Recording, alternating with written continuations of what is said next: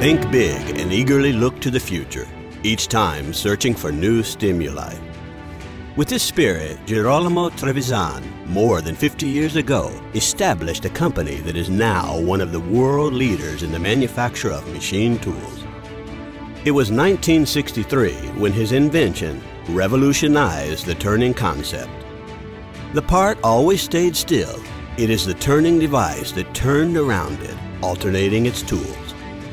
Since then, Trevisan Machine Tools has been creating highly customizable machine centers, now capable of turning diameters up to 3,000 millimeters, used successfully in the oil, gas, and mechanical, agriculture, and space, automatic, and renewable energy sectors. It has over 100 employees, including the Italian headquarters and branches in France, Russia, America, and India, with production of almost 60 machines per year.